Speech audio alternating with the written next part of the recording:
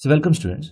In this question you are asked to find the equations of lines which are passing through the point 43 and the sum of intercepts is equal to -1.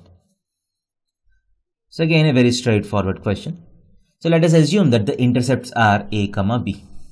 So if the intercepts are a comma b, according to the second information, a plus b has to be equal to -1. And according to the first information, the line passing through these two intercepts has to pass through 4, 3 also. So what is the line having these two intercepts? X by a plus y by b is equal to 1.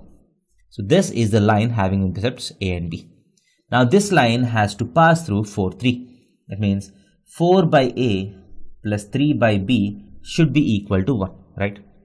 So you have two equations, a plus b is equal to -1 and 4 by a plus 3 by b is equal to 1.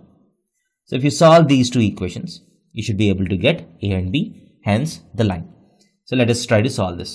So 4 by a plus 3 by b is nothing but -1 minus a. Minus of 1 plus a is equal to 1. So if you take the LCM here, 4 times 1 plus a minus 3a. So if you take 3 here, so 4 times 1 plus a minus 3a by a times 1 plus a is equal to 1. So this implies 4a minus 3a, a plus 4 is equal to a square plus a. So this a and this a gets cancelled. This implies a square is equal to 4.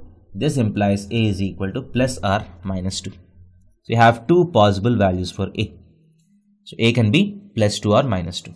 So if a is equal to 2, b has to be equal to minus 3, right? Because a plus b is equal to -1. And if a is equal to -2, b is equal to plus 1. So now once you have a and b, this equation is x by 2 minus y by 3 is equal to 1.